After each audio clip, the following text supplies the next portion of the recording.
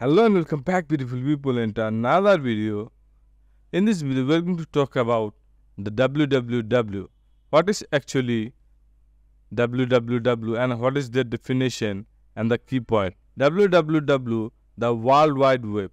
www stands for World Wide Web. It's often referred to simple as the web. Think of it as the colorful interactive part of the internet. It's where you find website images, videos, and multimedia content. The www uses the internet as its backbone to deliver the content to your device. Key point: part of internet. The www is a service built on top of the internet.